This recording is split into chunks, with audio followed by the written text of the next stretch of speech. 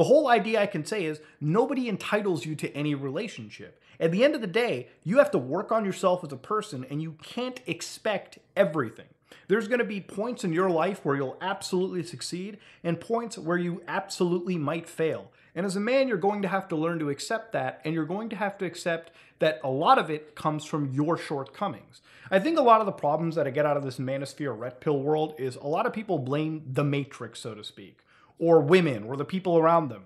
When in reality, as my father taught me, most of your problems stem from yourself, okay? If nobody wants to date you, if nobody wants to give you a job, if you can't find a job, chances are it's probably not the world, it's not the women, it's not the systemic issue. It might ultimately come down to you as a person. In fact, 99% of the time, that might just be the case.